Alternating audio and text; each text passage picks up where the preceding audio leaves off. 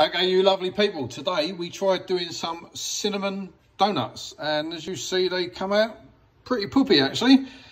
They just crumbled and broke up and done whatever, but this is what I done wrong. Look, see, look, no hole. And what was happening, as you can see there, look, it's all stuck to the hole, so it weren't coming out.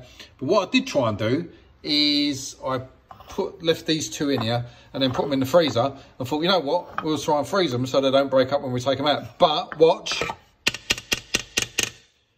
they still ain't coming out. So, I mean, I like to show you everything, as in like the good stuff and the not so good stuff. So here we are trying, and it's a bit difficult with one hand, and you know what, it's still not working. It's breaking up. So it looks like we're gonna have yeah, donut crumble. But back on, remember, it's Friday again.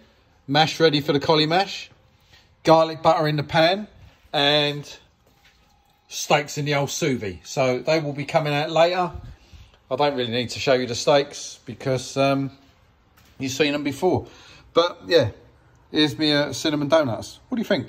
Leave me a message or a comment. Bye.